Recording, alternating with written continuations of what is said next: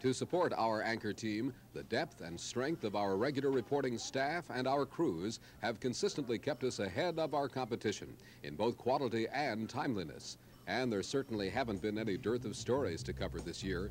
We've had a bankrupt school system, striking teachers, the worst blizzard of the century, a mayor on the verge of being recalled, a rash of bombings in the Cleveland underworld, and we're facing a very serious busing situation this fall. With a very, very rare exception, we have consistently been first, the most accurate, and the most complete with all of our coverage.